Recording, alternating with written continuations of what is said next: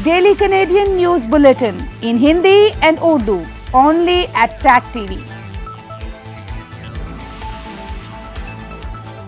मैं हूं वकार हुसैन। नजर डालते हैं न्यूज हेडलाइंस पर। कनाडा में नया कानून नाफ्टा पार्लियामेंट में तौसीक के लिए 29 जनवरी को पेश किया जाएगा। कैनेडियन वजीर आजम जस्टिन ट्रूडो कहते हैं नाफ्टा पास करना हमारी पहली तरजीह है। चीनी टेक्नोलॉजी कंपनी हुआवे की चीफ फाइनेंशियल ऑफिसर की अदालत में पेशी के मौके पर दर्जनों अफराद का एहतजाजी मुजाहरा। मुजाहरीन कहते हैं कि उन्हें मुजाहरे में शिरकत के लिए मुआवजा अदा किया गया। शहजादा हैरी शाही खानदान से अलहदगी के बाद अहलिया और बेटे के पास कनाडा पहुंच गए। शहजादा हैरी बजरिया हवाई जहाज वैंकूवर पहुंचे। लैरी वॉकर न्यूयॉर्क में बेसबॉल हॉल ऑफ फेम में शामिल होने वाले दूसरे कैनेडियन शहरी बन गए। लैरी वॉकर कहते हैं पहले मैं हॉकी का खिलाड़ी था। अमरीकी सदर डोनाल्ड ट्रंप वजीर आजम इमरान खान के नक्शे कदम पर 1 ट्रिलियन दरख्त लगाने का ऐलान। डोनाल्ड ट्रंप कहते हैं हम सब मिलकर अपनी कौमों को महफूज और अपने मुल्कों को पहले से ज्यादा खूबसूरत बना सकते हैं। चीन का पुरअसरार कोरोना वायरस अमेरिका तक फैल गया। पहला केस रिपोर्ट होने की तस्दीक। अमरीकी शहरी वायरस से मुतासरा शख्स 15 जनवरी को चीनी शहर वुहान से वापस आया था। हेडलाइंस आपने जानी और अब खबरें तफसील के साथ।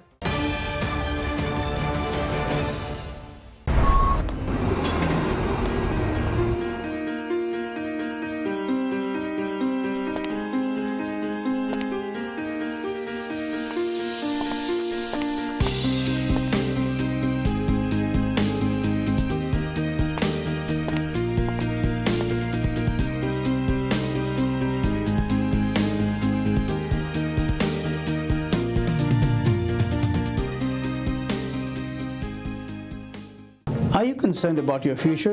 We invite you to consider Option Canada. I'm a former Canadian immigration officer and a senior case analyst, and I've served the Canadian government for 16 years. I provide accurate assessment on every case, and I'll be happy to assist you in making Canada your home. For the past 26 years, we have assisted professionals, business people, senior managers, and the self-employed worldwide to relocate to Canada. We can help you and loved ones back home live the Canadian dream. Do it once, do it right. Pandit Vijay Ram, a famous astrologer and psychic healer, palm reading, face reading, horoscope. पंडित विजय राम का कहना है इनके पास आपकी तमाम समस्याओं का हल है। काले जादू का तोड़, आपका महबूब आपके कदमों में, आपकी मैरिज, जॉब, कारोबार, बीमारी और कोर्ट कचहरी समेत तमाम समस्याओं का हल।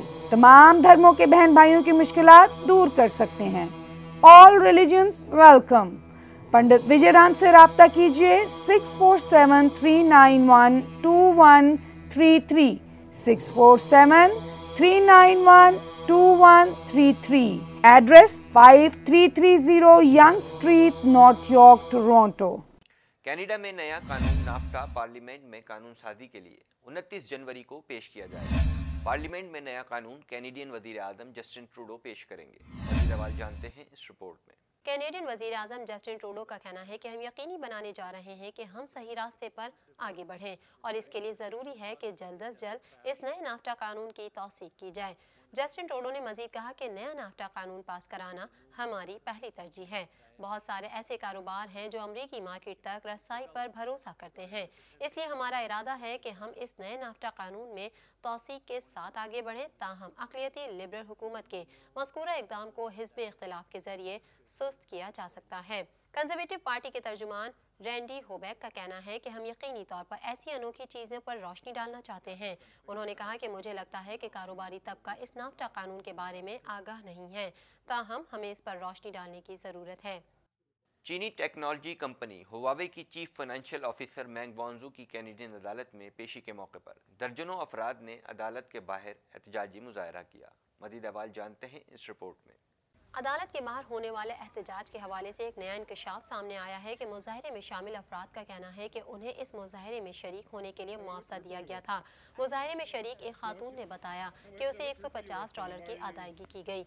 एक और खातून का कहना था कि उसे किसी फिल्मी मंजर की शूटिंग का कहकर एहतजाज में लाया गया। उन्हें किसी फिल्म की शूट में एक्स्ट्रा के तौर पर दिखाया जाएगा।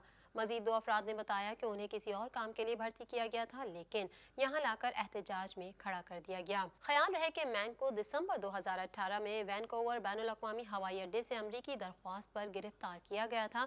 उन्हें अमरीका के हवाले करने या ना करने के हवाले से मुकदमे की पहली समाअत के मौके पर चंद अफराद ने अदालत के बाहर एहतजाजी मुजाहरा किया।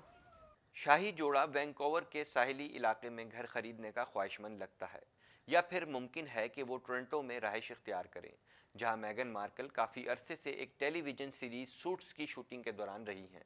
मज़ीद अहवाल जानते हैं इस रिपोर्ट में। बरतानवी शहजादा हैरी शाही खानदान से अलहदगी के बाद अपनी अहलिया और बेटे के पास कनाडा पहुंच गए।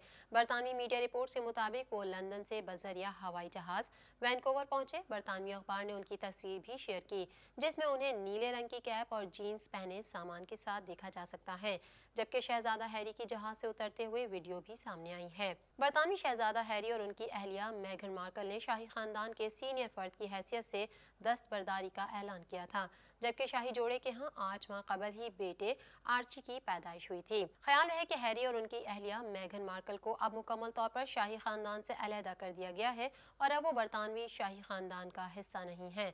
बरतानवी मीडिया रिपोर्ट्स के मुताबिक ये जोड़ा शुमाली अमेरिका और कनाडा मुंतकिल होने की मंसूबाबंदी कर रहा है। लैरी वॉकर न्यूयॉर्क में वाक़ बेसबॉल हॉल ऑफ फेम में शामिल होने वाले दूसरे कैनेडियन शहरी बन गए। लैरी वॉकर ने बताया कि 1985 में पहली बार तरबियत के लिए अपनी गाड़ी तैयार की तो तवक्को नहीं थी कि वो इस राह पर गामजन हो जाएंगे। मज़ीद अहवाल जानते हैं इस रिपोर्ट में।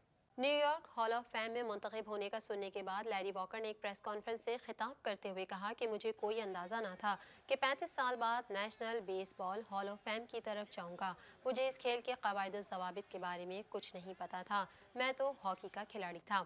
उन्होंने कहा कि जिस तरह कोई बड़ा होता है उसी तरह बेसबॉल भी कुछ ऐसा ही था, जिसे मैंने पूरे जोशो जज्बे से सीखा। उन्होंने बताया कि खेल सीखने के बाद मैं ज़्यादा कामयाब हो गया हूं और आइंदा कामयाबी के लिए रास्ता भी वज़ा हो गया है। स्विट्ज़रलैंड के शहर डेवोस में वर्ल्ड इकनॉमिक फोरम की तकरीब से खिताब में अमरीकी सदर डोनाल्ड ट्रंप का कहना था कि ये वक्त नाउमीदी का नहीं बल्कि उम्मीद का वक्त है। अमरीका 1000 अरब दरख्त लगाने की मुहिम में शामिल होगा। मज़ीद अहवाल जानते हैं इस रिपोर्ट में। अमरीकी सदर डोनाल्ड ट्रंप ने ऐलान किया है कि अमरीका 1000 अरब दरख्त लगाने की मुहिम में शामिल होगा। हम सब मिलकर अपनी कौमों को महफूज और अपने मुल्कों को पहले से ज़्यादा खूबसूरत बना सकते हैं। डोनाल्ड ट्रंप का कहना था कि इक़्तिदार संभाला तो अमरीकी मईशत ख़राब थी, अमरीकी वर्किंग क्लास के लिए कोई काम नहीं किया गया था। मेरे दौर में अमरीका में बेरोज़गारी में रिकॉर्ड कमी हुई, 70 लाख नौकरियाँ पैदा की। अमरीका अब तरक्की की मनाजिल तय कर रहा है। उन्होंने बताया कि चीन और मास्को से तिजारती मुआहदे किए। चीन के साथ तिजारती मुआहदे का दूसरा मरहला जल्द शुरू होगा। हम बरतानिया के साथ भी नए तिजारती मुआहदे के ख्वाहां हैं। उनका कहना था कि पहली बार बड़ी तादाद में ख़वातीन अमरीकी फ़ौज का हिस्सा बनी। इलेक्शन जीतने के बाद अमरीकियों के मफाद में मुआशी इक़दाम किए। इस वक्त अमरीका सरमायाकारी के लिए बेहतरीन मार्केट बन चुका है। हम अपने मुल्क में कानून की हुक्मरानी यकीनी बना रहे हैं। इसके अलावा अमरीकी शहरियों के लिए बिजली के नर्ख कम किए। चीन का पुरअसरार कोरोना वायरस अब अमेरिका में भी जा पहुंचा, जहां इसका पहला केस रिपोर्ट होने की तस्दीक कर दी गई है। कोरोना वायरस के शिकार मरीज को वाशिंगटन में तिब्बी सहूलियात फराहम की जा रही हैं। मज़ीद अहवाल जानते हैं इस रिपोर्ट में। दी सेंटर्स फॉर डिजीज़ कंट्रोल के मुताबिक चीन से फैलने वाले इस वायरस से एक अमरीकी शहरी भी मुतासिर हुआ, जिसमें वायरस की तशखीस कर ली गई है। अमरीका में कोरोना वायरस का शिकार पहला मरीज 30 साल का है, जो 15 जनवरी को चीनी शहर वुहान से वापस आया था। उनका कहना था कि मरीज की तमाम तर सफरी मालूमात और बीमारी की अलामात को मद्देनजर रखते हुए माहिरीन ने कोरोना वायरस की तस्दीक की है। एक टूर ऑपरेटर का कहना है कि इसी ज़मन में शुमाली कोरिया ने गैर मुल्की सयाहों के लिए अपनी सरहदें आर्जी तौर पर बंद कर दी हैं। इस पुरअसरार वायरस का मरकज चीनी शहर वुहान है, जहां से ये वायरस फैलना शुरू हुआ था, जिसके बाद इस वायरस से अब तक तकरीबन 300 अफराद मुतासिर हुए हैं, जबकि 6 लोग जान से हाथ धो बैठे हैं। अब तक के लिए इतना ही। मजीद खबरों और अपडेट्स के लिए देखते रहिए टेक टीवी।